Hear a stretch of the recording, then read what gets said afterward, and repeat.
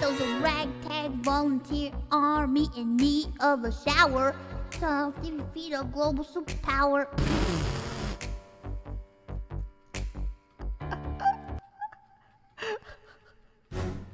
I'll do one with the lady singing. How does a ragtag volunteer I'll be army Lafayette. in need of a shower somehow defeat a global superpower?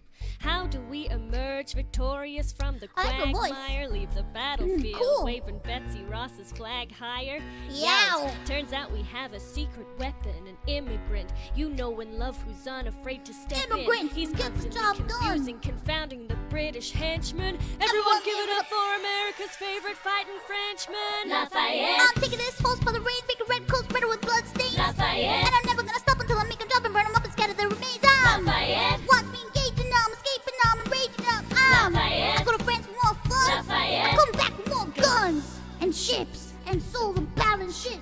We rendezvous with Rochambeau, consolidate their gifts. We can end this war in Yorktown, cut them off at sea, but for this to succeed, there's someone else we need. I know. Hamilton. So he knows what to do in a trench, and to know what they're fluent in French, I mean. Hamilton. So you're gonna have to use him eventually. What's he gonna do on the bench, I mean? Hamilton. I won't have one resilience, so matches my practical, technical brilliance. Hamilton. You wanna fight for your land back? Hamilton. I need my right-hand man back. Get your right-hand man back. You're not gonna get your right-hand man back. You gotta put some thought into the letter, but the sooner the better to get your right-hand man back. Alexander Hamilton.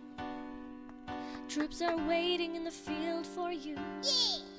If you join us right now, together we can turn the tide. Uh-oh. Alexander Hamilton.